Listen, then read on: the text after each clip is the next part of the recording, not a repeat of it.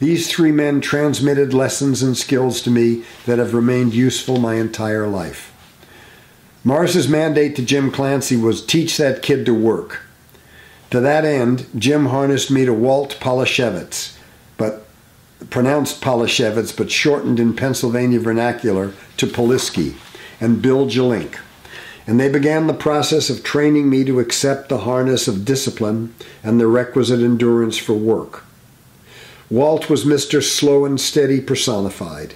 He did everything: driving a fence post, stretching barbed wire, hammering nails, feeding cows, taking a smoke break, or stopping for a beer at the same unhurried, deliberate pace.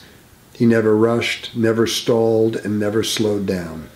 His pace was frustrating to a boy with energy to burn and an eagerness to prove his worth. It didn't take long, however, before 8-hour days of farm labor certified the wisdom of Walt's measured tempo.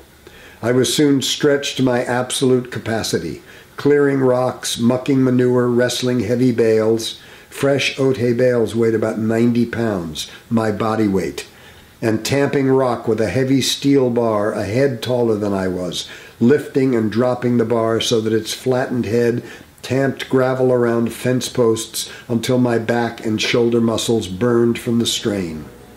On some days it felt as if all of life was reduced to driving fence staples and cinching fencing to the cedar posts I had spent days tamping into place. Difficult as the work was, the idea of a tantrum or quitting and losing face before these men was unthinkable.